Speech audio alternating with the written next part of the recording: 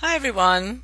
So in this video I'm going back to the topic of Nxivm. Now I've done plenty of videos in the past and some with Roberta Glass regarding Nxivm, and recently this article came out about Kristin Kreuk. Now we've already discussed, I'll put the link below, it's on Frank Report. Now we've already discussed in the past, or I've discussed in videos about Keith Raniere and Allison Mack, Nancy Salzman, Claire Bronfman, Sarah Bronfman, all these top Nxivm people. But Kristin Kreuk doesn't really get as much attention for her involvement with Nxivm that she really should. And that's the topic of this article that just came out on Frank Reports. And now, Kristin basically lied about when she left, because in March 2018, when Nxivm was blowing up in the media, she was forced, the one time and the only time that Kristin has spoken about Nxivm at all in the media, is she claims that she took executive success programs / Nxivm, and she was there to cure her shyness, and she claimed that she left around 2012.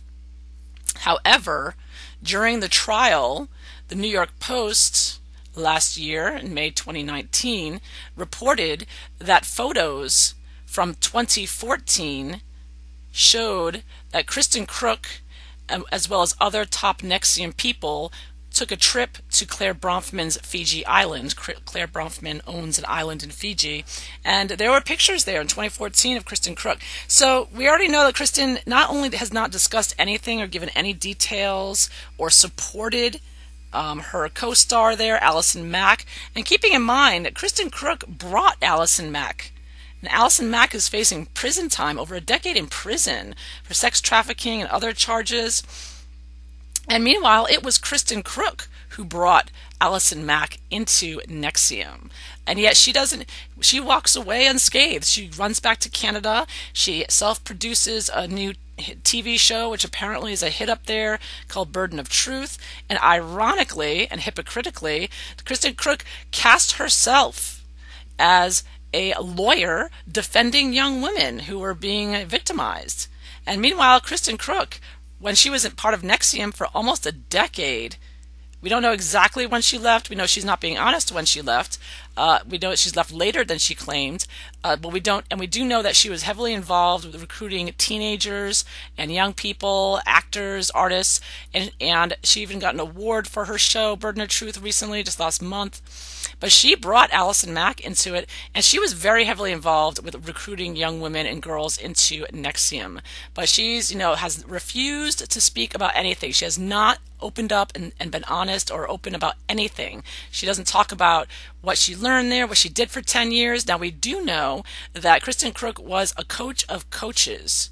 She traveled around coaching people. She was a yellow sash, 2 stripes or 3 stripes.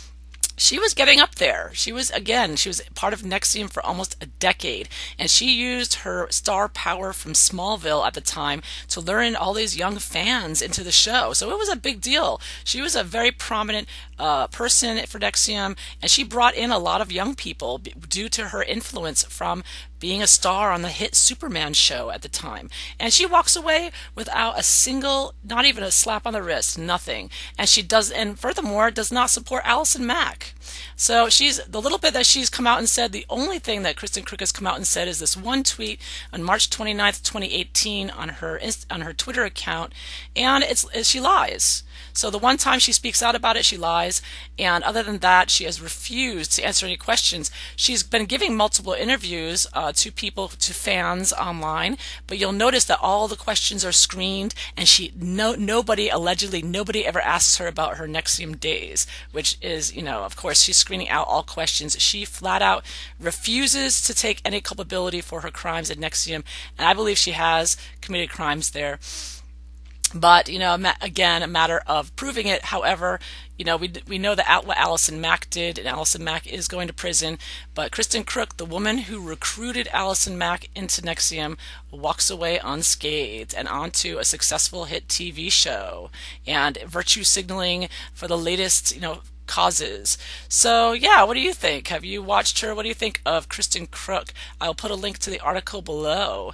All right. Thanks for watching. Take care. Bye-bye.